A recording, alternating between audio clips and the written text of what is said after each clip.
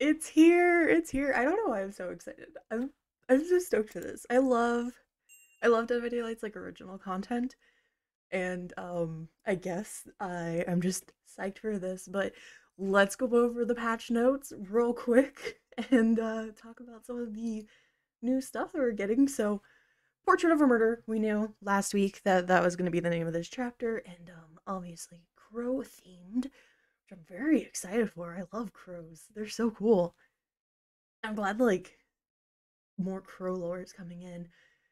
All right, let's do this. I haven't looked at any of this yet. Normally I'm working, and so like I'll read these, and then I'll make a video later.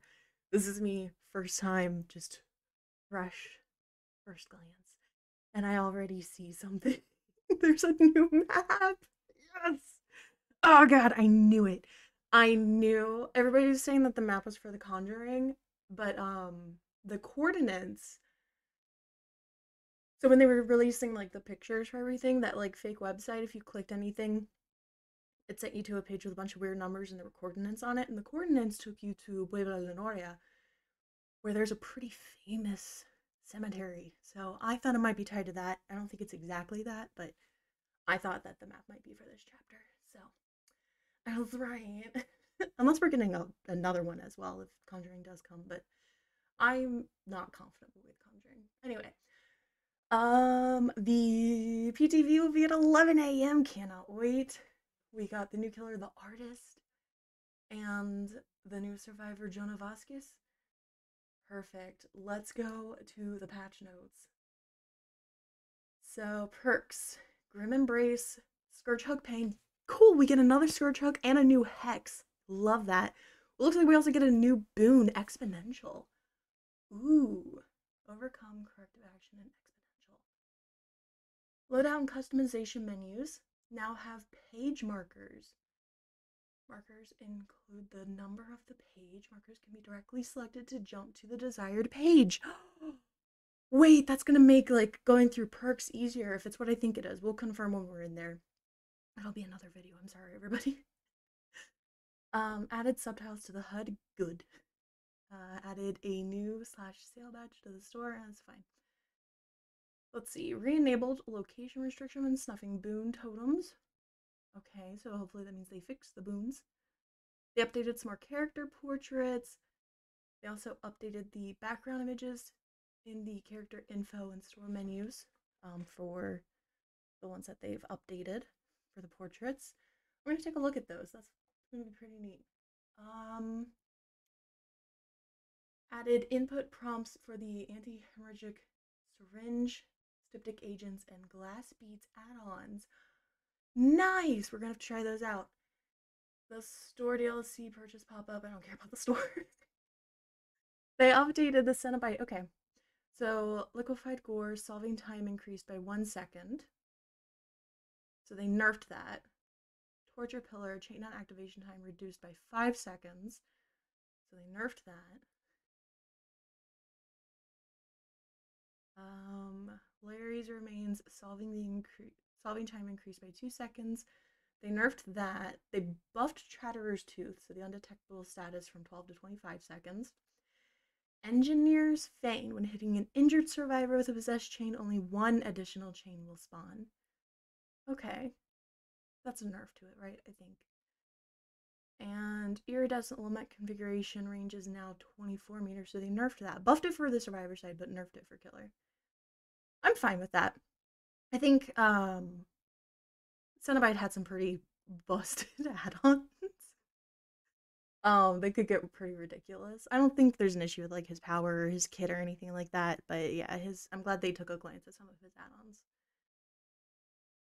Optimize the spirit's performance. The spirit has the largest impact on performance of any killer. Technically speaking, these performance optimizations should help alleviate that on all platforms. Okay. And they fixed a bunch of bugs. Let's see. Fix an issue that allows survivors to consume other survivors' clairvoyance perk. Fix an issue that caused boom vignettes to appear when moving between overlapping boon ranges. Fix an issue that may cause the boon totem vignette to linger when the survivor who applied a boon leaves the match. Caused a hitch to occur at the end of vaults with the Legion. Never noticed that. Never played. I haven't played Hag. Haven't played against Hag. I haven't played against a Freddy. No, I've played against a. I had like one Freddy match this weekend. But let Nightmare plays Dream Snares, which would not be seen from below top of stairs. That's nutty. I kind of wish they kept that. Fixed an issue that may cause the sound notification for the 4th generator completed not to trigger. Good. Oh my gosh. That was annoying on like both sides. That was annoying. I'm glad they fixed that. The cause placeholder icon to be seen when affected by another player's leader perk. That causes the gun special effects to be heard when entering into the tally screen. Oh. Well. I don't think survivors could hear that, but I haven't been up against a Death Slinger, and since they nerfed him. That caused non-lethal interruptions, not to grant progress toward the quick draw achievement. Okay, I already have that, so I wasn't concerned, but good news for everyone who hasn't gotten that achievement yet. And fixed an issue where players could unlock achievements when playing on the PTB environment. That is actually a thing. I noticed that in the last PTB. I forget what achievement I got, but I got an achievement in the PTB and I was like, that's not right. It had to have been one of the killer achievements. But anyway, fixed an issue where sometimes the camera in the killer lobby would be off center. Interesting. I never noticed that. Okay.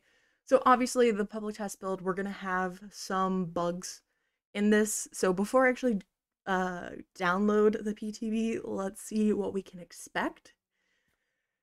Some subtitles for the Trickster have not been fully translated into all languages. Trickster has subtitles?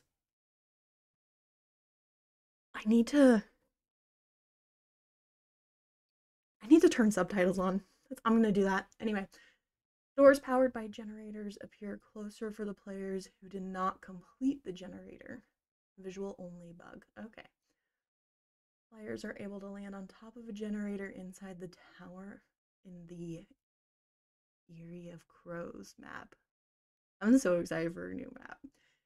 Some facial animation issues for some survivors when chained by Cenobite.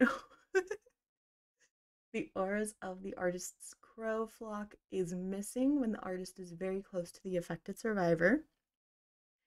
And recovery speed stacks when between 2 boon totems affected by boon exponential. Interesting. That definitely shouldn't happen. That's basically like what Circle of Healing was on the PTV, which I agree. The boons should not stack with other instances of themselves.